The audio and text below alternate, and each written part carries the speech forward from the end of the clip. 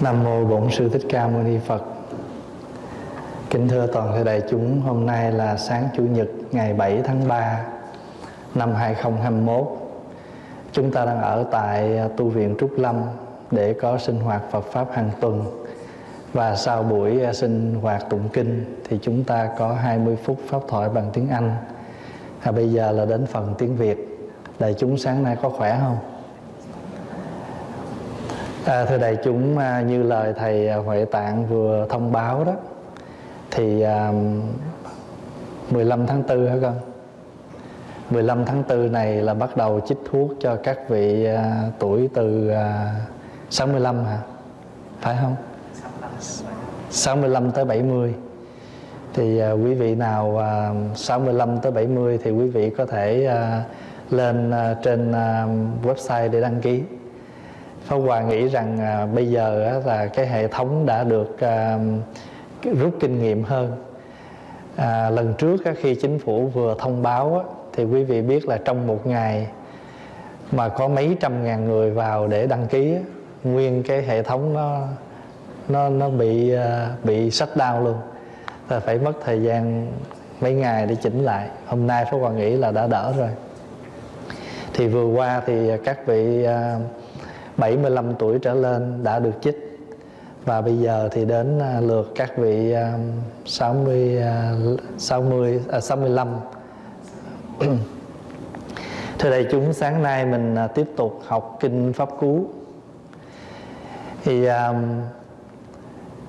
quý vị nhớ là có một năm ở trong một cái khóa tu xuất gia gieo duyên, thì Pháp Hòa có kể là bên Nam thì được quyền đi xuất gia 7 lần. Tức là xuất gia xong rồi ra đời, rồi xuất gia có thể vô ra 7 lần. Nhưng mà bên nữ thì không, chỉ một lần thôi. Thì các vị cứ thắc mắc là tại sao như vậy. Nhưng mà Pháp Hòa vẫn không có trả lời. Tại sao? Tại muốn dụ đi tu tiếp. Nhưng mà thưa đại chúng, thật ra cái đó nó không nằm ở trong giới luật. Không phải là cái chuyện là Phật chế cái luật như vậy. Nhưng mà chẳng qua cái đó là một cái truyền thống. Nó bắt nguồn từ một câu chuyện thời Đức Phật. Và từ đó các vị theo cái truyền thống đó mà các vị có một cái quy định riêng, chứ không phải là luật giới. Nó không nằm trong luật giới. Nhưng mà tùy cái người nữ mà có thể điều độ được tiếp tục đi tu cũng có thể, chứ không phải nói vậy. Nhưng mà cái mục đích nói vậy là nhằm để cho chúng ta đừng có thay tâm đổi lòng. Bởi vì chúng ta dễ khởi tâm nhưng mà khó trụ tâm. Hai cái này quý vị nhớ. Có nhiều khi trong cuộc sống mình hàng ngày, mình thấy cái gì mình cũng muốn làm, mình cũng khởi lên, mình nói để tôi làm. Nhưng mà vui thôi, mà buồn thì mình bỏ cuộc. Có không? Chuyện đừng có nói chi chuyện tu hành, chuyện của làm thiện, làm phước ngay trong gia đình của mình nè.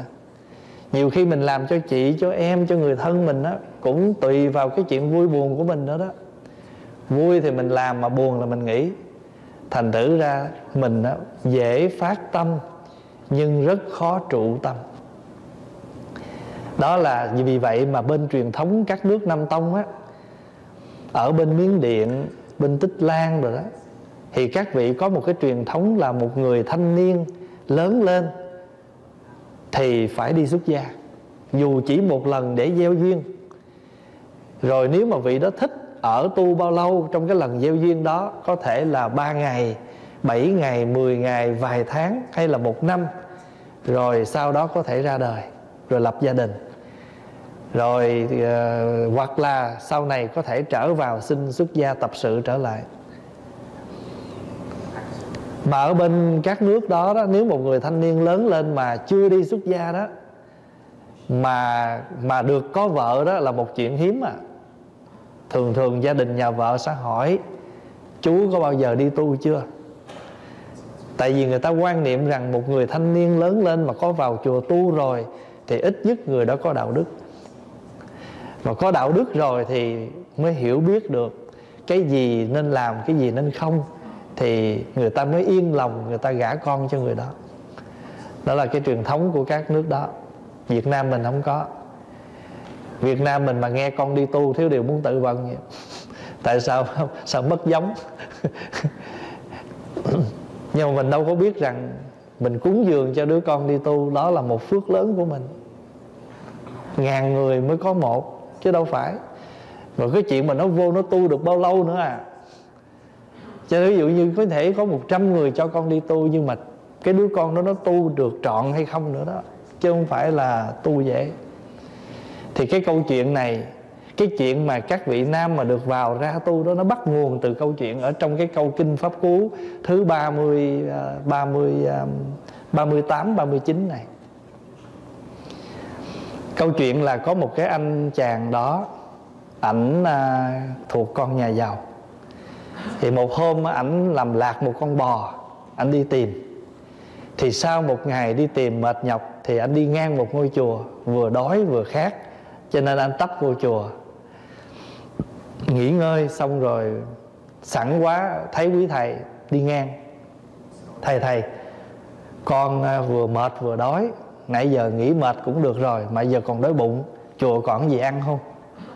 Thì quý vị biết là chùa thì hồi thời Phật á, thì các thầy đi khất thực về, thì cái phần cơm nào mà không ăn thì lưu lại để cho những Phật tử hoặc những người nghèo ta tới ta xin. Thì các thầy mới đãi cái anh này cơm. Cũng giống như bây giờ mình tấp vô chùa mình ăn cơm vậy. Anh ăn xong thì trong khi ăn, anh suy nghĩ ra tu cũng sướng ha. Đó, cứ có cơm ăn thôi. Anh mới hỏi mấy thầy vậy chứ cơm đâu ăn. Mấy thầy nó phải đi khất thực. Tức là sáng của mình bác đi một vòng. Anh nói cũng được, đi một vòng về có ăn cũng nên. Cái là anh xin đi tu. Anh xin đi tu là tại vì gì? Tại được ăn. Nó vô nó ở thời gian cái thì ảnh thấy là trời ơi, muốn ăn chén cơm phải dễ à. Phải thức khuya dậy sớm, phải có giá để trả, chứ đâu phải là ngủ tới 12 giờ dậy ăn đâu. Hồi mới đầu là ảnh đi ngang vô trường ảnh được ăn, tới hồi ảnh vô chùa ảnh ở rồi mới biết là một ngày quá trời cái chương trình tu rồi mới được ăn chén cơm, hoặc là phải làm việc. Ảnh nghĩ thôi kiểu này không kham, thôi xin ra đời. Ra đời cái về nhà cái đi làm cực nhọc.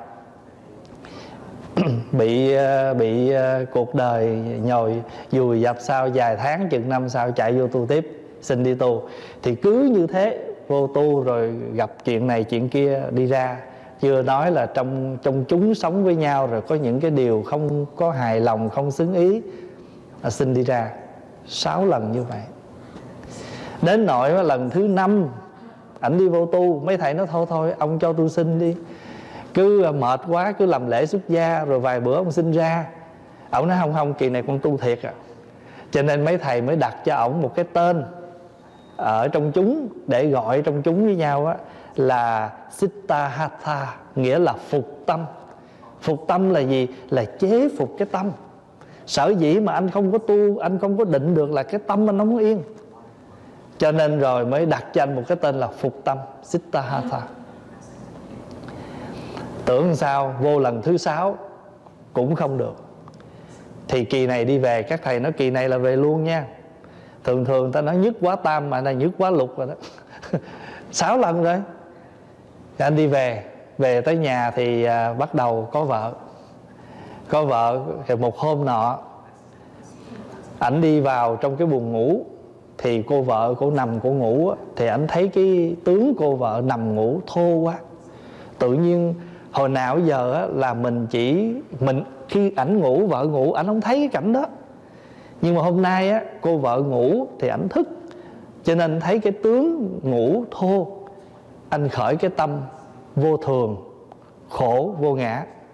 Mà thưa đại chúng, đó là tam pháp ấn đó. Các pháp trên thế gian này là vô thường, là khổ, là vô ngã. Tự nhiên trong tâm anh khởi lên cuộc sống vô thường, khổ, vô ngã, thì anh vội đi ra khỏi phòng. Và anh đi thẳng một lèo lên chùa. Anh nghĩ là kỳ này anh tu thôi. Nhưng mà kỳ này khi anh vô anh xin tu thì các thầy không cho. Các thầy không cho thì ảnh mới nói giờ cho con xin lên gặp Phật. Thì giờ thưa lên tới ở trên rồi đó. Gọi là 6 lần các thầy ngán quá rồi. Thì khi mà dẫn anh vô á, thì Đức Phật là bậc thầy có tuệ giác, cho nên nhìn ảnh thì biết rằng kỳ này là tâm ảnh yên rồi. Thì khi Đức Phật hỏi ảnh vài câu thì cái cách nói chuyện của ảnh thì Đức Phật hiểu được nội tâm người này đã thẩm thấu, cho nên kỳ này là tu thiệt đó.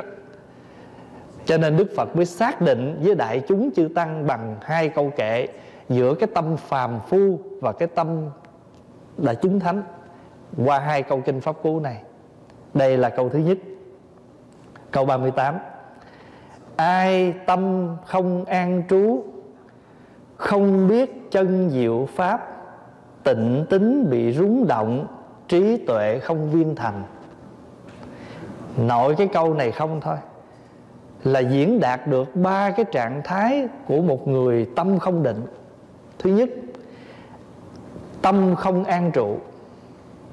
Như hồi nãy Pháp Hòa thưa với đại chúng, lý do mà Đức Phật hay quở mình là gì? Cái tâm của mình dễ phát nhưng mà khó trụ. Nam cũng như nữ, nhưng mà nữ thì thường hơn. Người nữ thì dễ giận, dễ bỏ cuộc. Người nam ví dụ ta có giận nhưng mà là ta lỡ ta hứa cái việc đó rồi người ta sẽ làm. Và thí dụ như người ta có giận đi nữa, người ta cũng không có cái thái độ như người nữ dễ bộc lộ cái thái độ tức giận của mình. Thí dụ người nam là không có cái tánh háy nguýt, không có cái tánh là thấy cái người mình không ưa là trề môi, nhúng lưỡi, rồi khều quẹt, nói đừng chơi nó nhỏ đó. Nam không có mấy cái tánh đó. Vì vậy cho nên cái người nữ họ có dễ cái nói cái này. Có nhiều vị hay nói là sao mình nói chuyện hay đem cái tánh xấu nói. Không phải. Đây là cái tập nghiệp. Khi mà chúng ta tu tập á, là chúng ta phải tư duy, chúng ta phải nhận rõ được cái tập nghiệp của mình thì chúng ta mới dễ chuyển. Biết rõ nghiệp mới chuyển nghiệp. Giống như mình biết, thí dụ thôi, mình có tấm gương mình nhìn, mình biết mặt mình xấu cho nên mình mới sửa cái làm cho nó đẹp lại. Thì cũng như thế, người mà chưa thấy được mình thì không sửa được mình. Cho nên đó, Đức Phật dạy là cái tâm chúng ta khó trụ. Cho nên ngay câu đầu là ai tâm không an trú thì người đó sẽ bị cái gì? Thứ hai là không biết chân diệu pháp. Chân diệu pháp là gì? Là không hiểu được những cái giáo lý. Ví dụ như là 37 phẩm trợ đạo. Trong giáo lý của đạo Phật á, cái cách mà hướng dẫn chúng ta chuyển tâm đó là 37 phẩm trợ đạo. Mà trong đó, thí dụ như là tứ chánh cần, tứ như ý túc, ngũ căn, ngũ lực, thất bồ đề phần, bát chánh đạo. Mà đó là 37 cách tu tập để mà chúng ta vượt khổ. Tức là chân diệu pháp. Bây giờ nói một cái ví dụ như là bát chánh đạo thôi. Trong đó có chánh kiến, chánh tư duy, chánh ngữ, chánh nghiệp. Cho nên mình làm cái gì phải có cái chánh, có cái thấy rõ. Thì người mà không thấy được diệu pháp, không có tâm an trú thì cái tâm người này sao? Tịnh tính bị rúng động, niềm tin bị dao động, thì trí tuệ khó viên thành. Còn cái chuyện thí dụ bây giờ mình đi tu đi, nếu mà mình đi vào chùa mình tu á, mà vì một lý do nào không phải là chính đáng thì cái sự ở trong chùa tu của mình nó không vững. Ví dụ mình đi tu là tại vì mình nghèo mình vô tu, mà khi có tiền là mình có thể ra. Hay là mình buồn tình mình đi tu, bữa nào hết buồn tình rồi, và có thể mình thấy một người nào đó mình có tình cảm với họ, mình đi ra. Cho nên mình đi tu không phải vì cái ý chí gọi là một cái ý niệm cao thượng á, thì cái chuyện đi tu đó nó không có dễ dàng. Là vì trong khi mình tu, những cái tâm ý nó cũng sanh khởi. Vì vậy cho nên có thể mình sẽ ra đời. Ai tâm không an trú, không biết chân diệu pháp, tịnh tính bị rúng động, trí tuệ không viên thành. Đó là 3 việc của một cái tâm mà chưa chuyển hóa.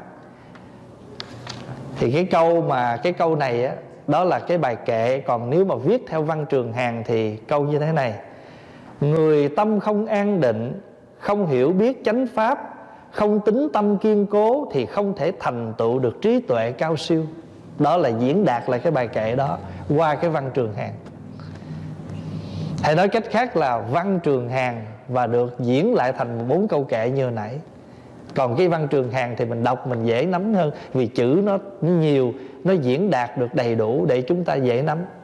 Người tâm không an định, không hiểu biết chánh pháp, không tính tâm kiên cố thì không thể thành tựu được trí tuệ cao siêu. Ví dụ như mình làm một cái việc gì mà mình làm sơ sơ, mình làm không cố, không có hết lòng, thì cái đó nó cũng thành vậy, nó cũng có vậy, nhưng mà nó không tỉ mỉ, nó không có nhìn, nó không có thẩm mỹ, nó không có ngon, nó không có đẹp. Vì sao? Vì chúng ta làm sơ sài. Còn cái gì chúng ta làm mà chúng ta để tâm vào đó thì sự việc nó có khác. Sự thật là như vậy.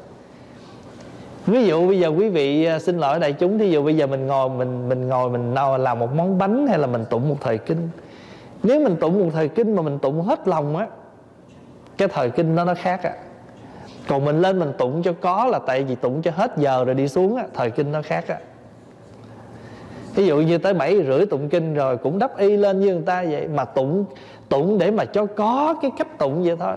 Cho nên cái lời kinh, cái thời kinh đó nó không có tha thiết, nó không có chiêu cảm được. Tại vì ngay cái người tụng đã lưu xuất cái tâm là tụng cho có, lên tụng cho rồi đi, chứ tới giờ rồi không tụng không được. Thành thử ra thời kinh đó nó không chiêu cảm. Vậy thì mình có cầu gì nó cũng linh, tại tâm không có lấy gì linh. Người ta kêu là cảm ứng mà, thì tâm không có cảm thì không thể ứng được. Cho nên cái sự tương thông của tâm là nó vậy. Ví dụ như mình á, mình ghi tên, mình nhờ quý thầy cầu siêu cầu an cho người thân đi. Nhưng mà nếu mình có mặt trong cái buổi lễ đó, mình đem cái tâm mình giao cảm trong buổi lễ đó, người mất hưởng trọn hơn. Tại sao? Tại vì mình biết người thân mình là ai, mình có cái tình thương với họ, cho nên mình giao tiếp với cái sức chú lực của quý thầy.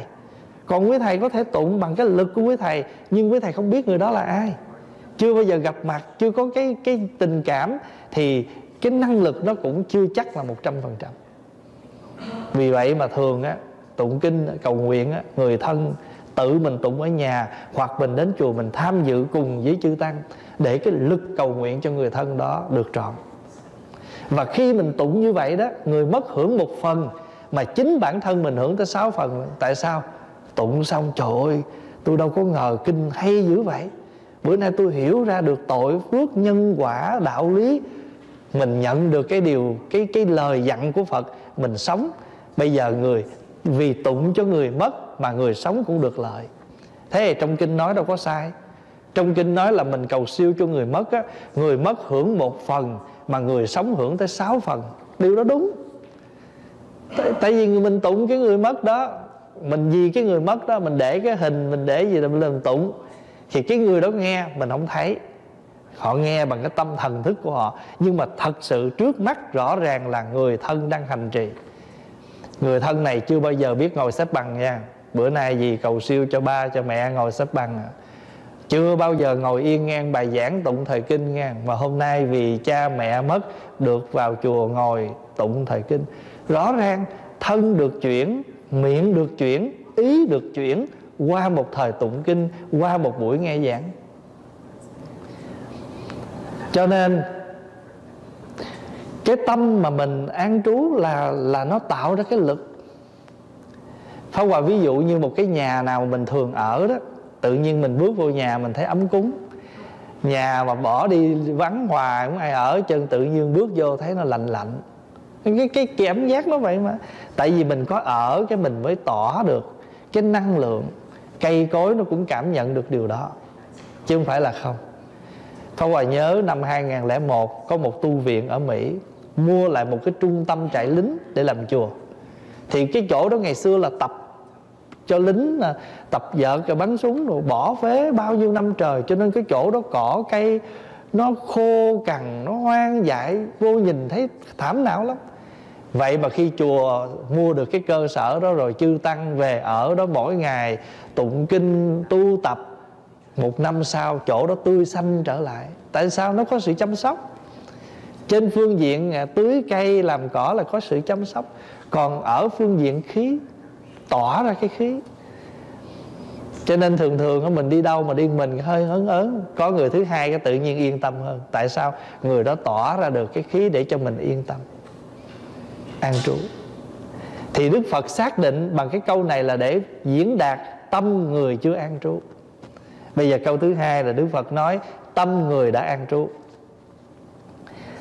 Tâm không đầy tràn dục, tâm không hận công phá, đoạn tuyệt mọi thiện ác, kẻ tỉnh không sợ hãi. Đó là câu kệ, còn đây là câu trường hàng. Người tâm đã thanh tịnh, không còn các hoạt loạn, vượt trên những nghiệp thiện ác thông thường, là người giác ngộ chẳng sợ hãi. Thì câu này, câu trước Phật diễn đạt ba cái của phàm phu là không an trú, không hiểu chánh pháp, tâm bị dao động. Còn cái câu này Đức Phật diễn đạt 3 trạng thái của người giác ngộ. Một là gì? Không bị chi phối. Thứ hai là không ái tham. Thứ ba là không bị sân chi phối. Thưa đại chúng, trong cuộc sống của chúng ta có nhiều phiền não. Nhưng mà có 4 cái phiền não mà nó nặng nề, nó chi phối mình nhất là 4 thứ. Một là tham, 2 là sân, 3 là si, 4 là phiền não. Tham, sân, si, phiền não. Thật ra còn nhiều lắm, nhưng mà 4 cái này là 4 cái chánh. Cho nên các vị tu tập làm sao chuyển 4 cái đó.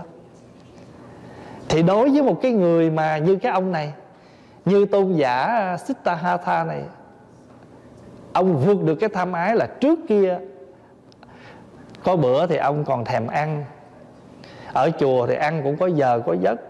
Ví dụ như đặc biệt nữa là ăn chay. Ăn chay là một cái khổ rồi, đã vậy rồi ăn giờ giấc nữa. Đâu phải như ở nhà muốn ăn giờ nào ăn, phải không? Rồi ngủ cũng phải có giờ có giấc, chứ đâu phải muốn ngủ giờ nào ngủ. Ở nhà thì thích thì làm, không thích thì thôi, không được. Vô chúng ở trong chùa là phải theo chúng.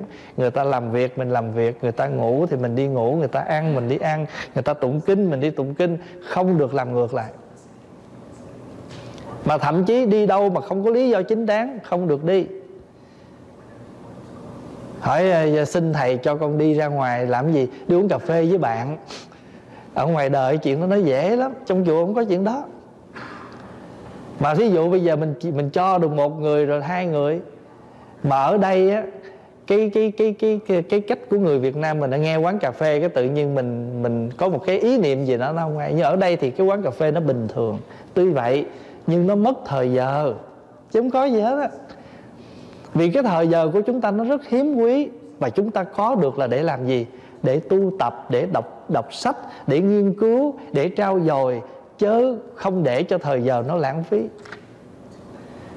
Người đời á, người ta lãng phí thời gian, cho nên á, cái sự học hỏi nó không nhiều.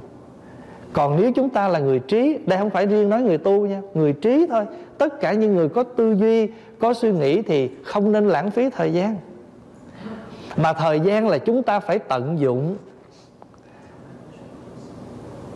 Thời gian chúng ta phải tận dụng. Bởi vì chúng ta còn rất nhiều cái khác chúng ta bị chi phối.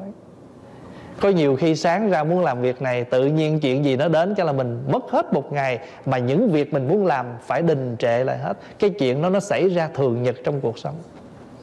Thế thì làm sao chúng ta dám lãng phí những cái ngày mà chúng ta làm được việc gì đó. Và Pháp Hòa bị hoài vậy. Nhiều khi hôm nay chương trình phải làm này, tự nhiên sáng ra cái có một gia đình nào đó có việc gì đó thì người ta cần mình, mà cái này mình cần giải quyết hơn, thì tất cả việc khác phải đình lại hết, phải lo việc này. Rồi giờ làm gì đây? Buổi tối phải làm bù trở lại cho những công việc tới. Cho nên tâm không đầy tràn dục, tức là không bị những cái dục nó chi phối, không bị những cái tham. Thì các vị chứng quả đó, các vị mà chứng quả tới Tư Đà Hoàng, Tư Đà Hàm, A Na Hàm, A La Hớn á, thì các vị không còn bị cái thiện cái ác nó chi phối. Ở đây chỗ này nó hơi khó hiểu, thì Pháp Hòa giải thích câu thứ 3 này nhiều hơn chút.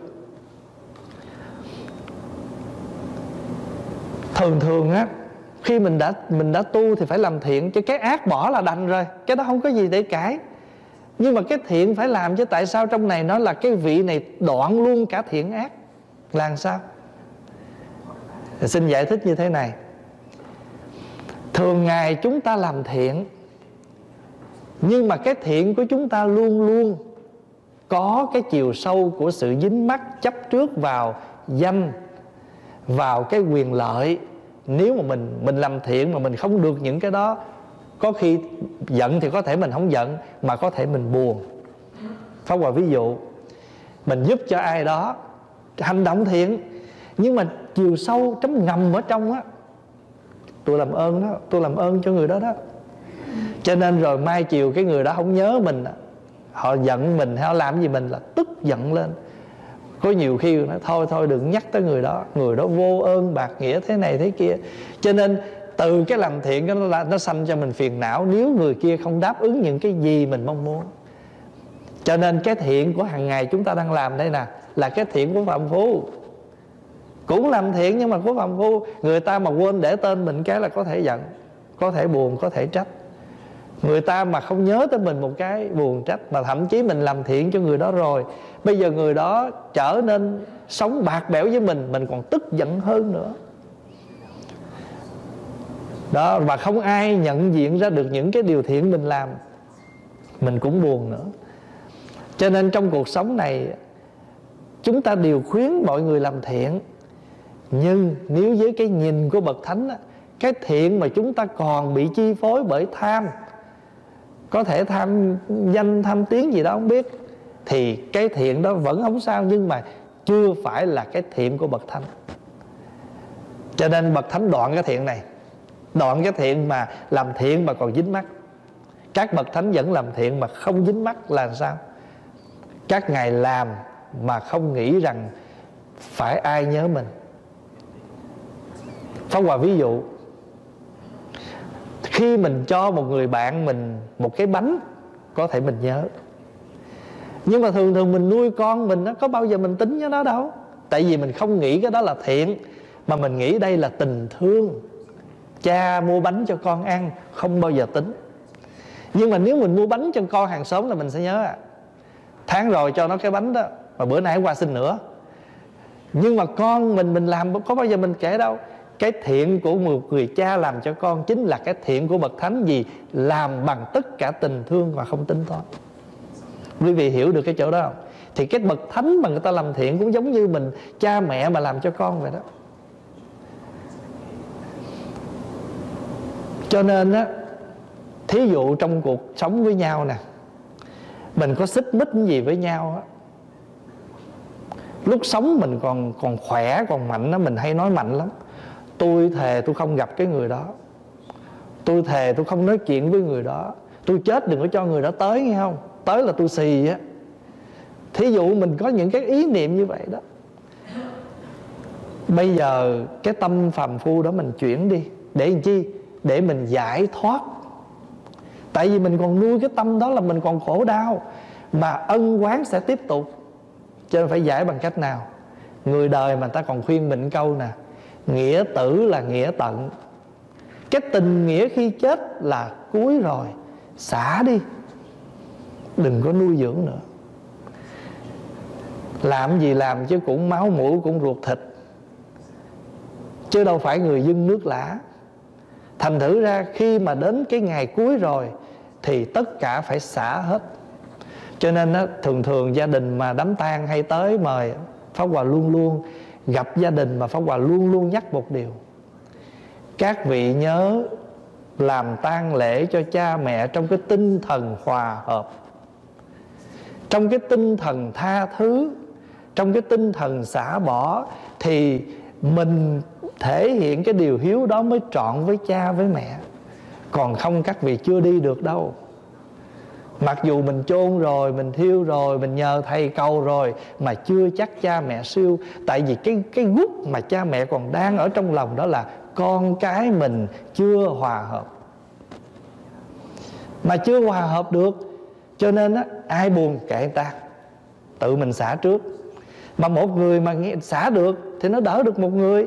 Rồi cái người nào xả được mà biết người kia chưa xả, khuyên: thôi anh ba, tôi đây nè, tôi giận tím bầm gan tím mật mà tôi không xả nè, anh ba xả luôn đi cho má vui. Anh ba nghe xong khuyên anh Tư, khuyên chị Sáu, thí dụ vậy. Nhờ vậy mà mình xả cho nhau, mà người đó giải thoát. Mà trước hết ai siêu? Mình siêu. Cái người sống siêu. Mà người sống siêu, siêu cho người chết mới dễ. Mình chưa nhẹ sao mình nhân ái? Mình chưa giải thoát, mình giải thoát cho ai? Cho nên cái người tụng kinh không phải đơn giản đâu, tâm phải thanh tịnh. Khi mình tụng kinh, mình phải chú thành, mình phải chí thành, mình vì người đó mình khai thị. Thí dụ như mình không được 100%, ít nhất cũng phải 70-80. Chứ còn tụng kinh mà mắt mình ngó quanh ngó quắt, rồi tâm ý mình, khi mình phóng tâm ra, đem trở lại liền. Mình đang cầu nguyện cho một người, mình tha thiết trong cái lời kinh. Để mình không đủ năng lực mình nói, mình mượn lời Phật, lời Tổ mình nói. Mình hãy chuyển tải cái tâm lực mình vào đó, hòa với cái lời của Tổ, truyền ra cho người ta nghe, người ta cảm. Mình là ca sĩ, không phải nhạc sĩ.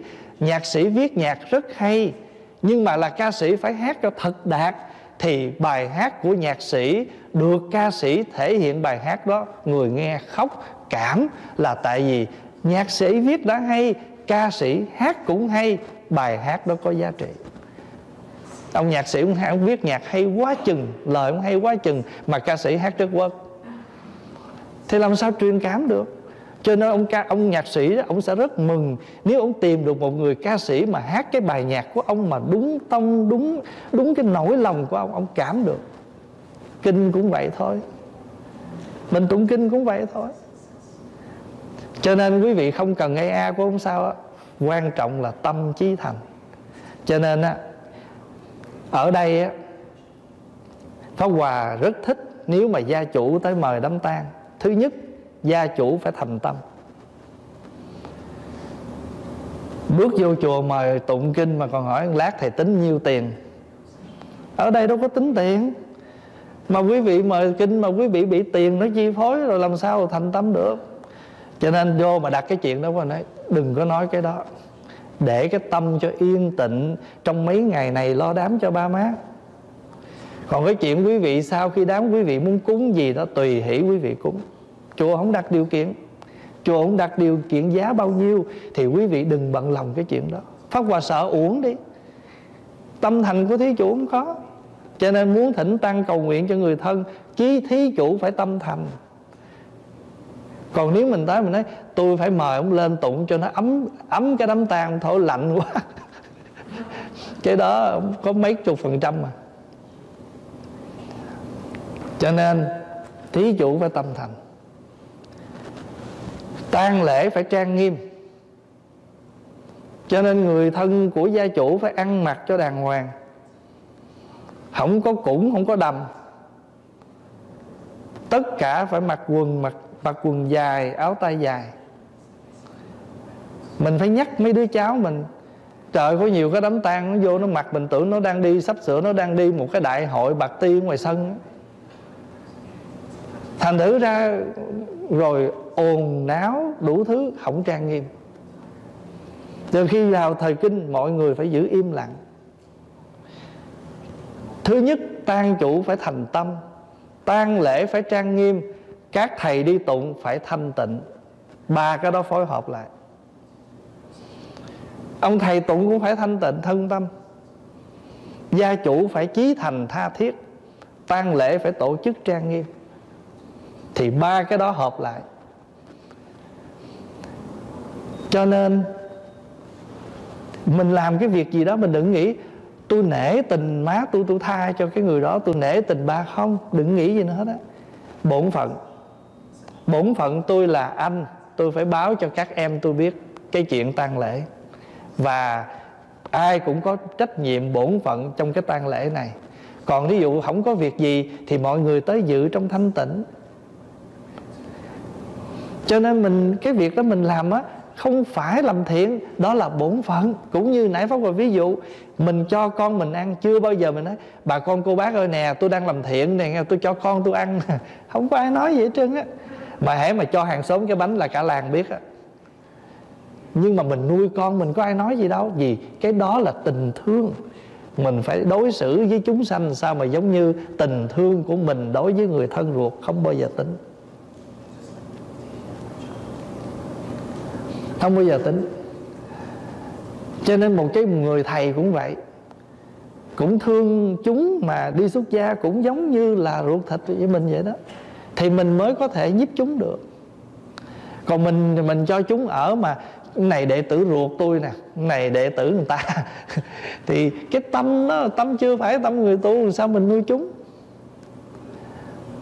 Thì thưa đại chúng á, cái chỗ mà cái câu thứ ba này nó hơi khó hiểu là tại sao một vị mà tâm không đầy dục, tức là hết dục, mà tâm không còn những cái sân nó công phá, mà tại sao lại đoạn tuyệt cả thiện ác? Cái ác đoạn là chắc rồi đó, nhưng mà cái chỗ thiện này hơi cẩn thận. Là vì có đôi khi chúng ta làm thiện mà chỉ là thiện của phàm phu chúng sanh, chứ chưa phải làm thiện của bậc thánh. Làm thiện bậc thánh là gì?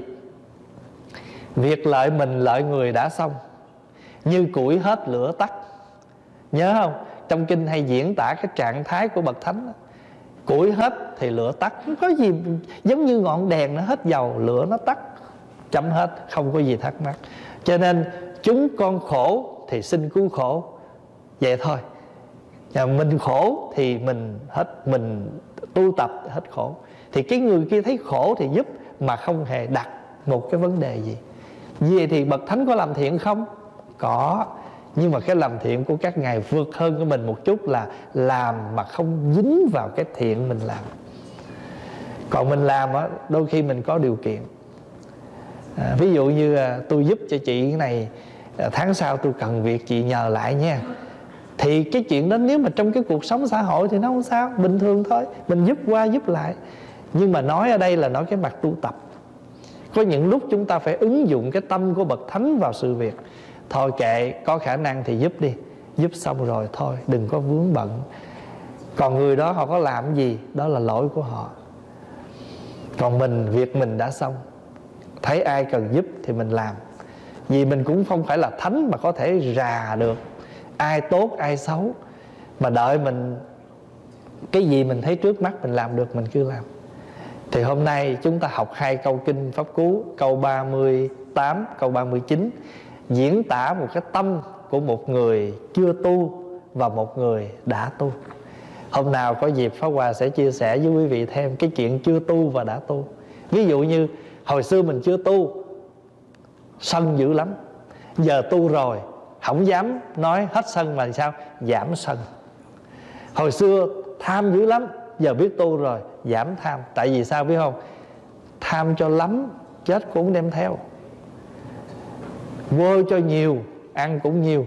Tới cái nhiều khi có những cái mình suy nghĩ ra. Bây giờ quý vị để ý cái người mà thật giàu đối với người nghèo, thật ra thì cũng đo cái bao tử chứ không ai hơn. Cho nên thôi, cái gì mình cho được mình cho, mình bố thí. Cho nên ta nói á, cái người mà người ta muốn hoài thì người ta nói là sao? Cho hết lấy gì ăn. Cho nên ta không cho.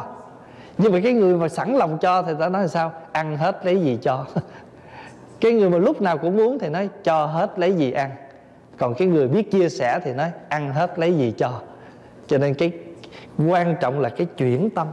Mà khi tâm mình chuyển rồi thì cuộc sống nó khác. Như nãy mình đọc kinh diệt trừ phiền giận đó.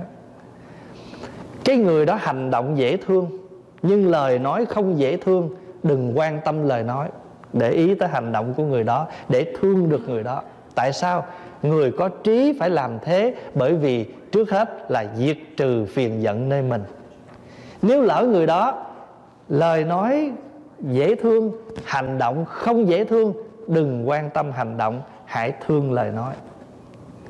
Còn ngược lại, người đó hành động không dễ thương, lời nói không dễ thương, nhưng trong tâm họ còn một chút gì để thương, thì hãy thương một chút gì còn lại của người đó, để mình hết sự phiền giận nơi mình.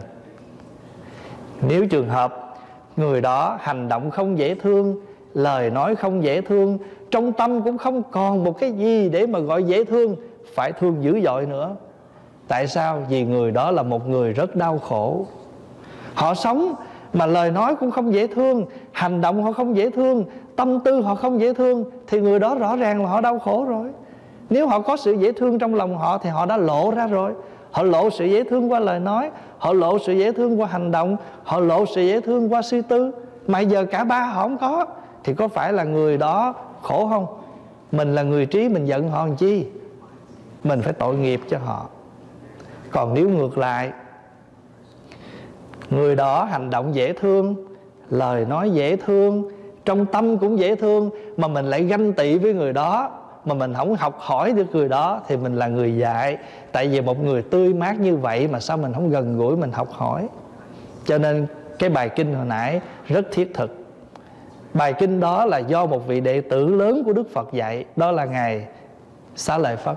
Ngài dạy cho các sư em của Ngài 5 phương pháp diệt trừ phiền giận.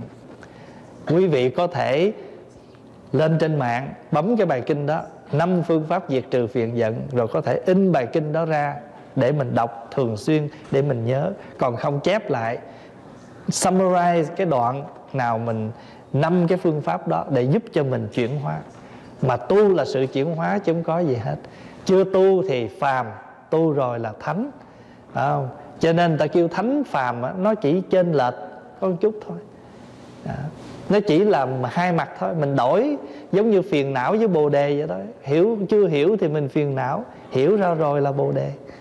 Thôi thì Pháp Hòa chia sẻ với đại chúng cái bài kinh này, 2 câu kinh trong kinh Pháp Cú này, để chúng ta cùng nương vào đây mà chúng ta tu tập, giúp cho mình mỗi ngày mỗi có được cái tiến bộ hơn. Chúc đại chúng một cuối tuần an lạc.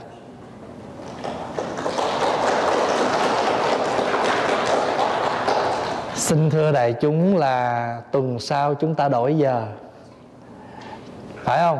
Phải tuần sau đổi giờ, phải không? Cho nên quý vị nhớ tuần sau á, 9 giờ sáng là nghĩa là đã là 10 giờ rồi đó. Chứ quý vị đừng đi 10 giờ của cái giờ cũ là thành 11 giờ nha. Cho nên tối đi ngủ á, nhớ chỉnh cái đồng hồ lại, tăng lên 1 giờ, để mình biết là mình phải thức sớm hơn 1 tiếng để chuẩn bị đi chùa. Rồi, đó là cái chương trình của thông báo. Trưa nay lúc 2 giờ có tụng kinh Dược Sư. Quý vị nào còn thời giờ thì xin mở lại để tụng kinh Dược Sư lúc 2 giờ. Bây giờ chúng ta qua phần cúng linh. Chúc đại chúng an lạc.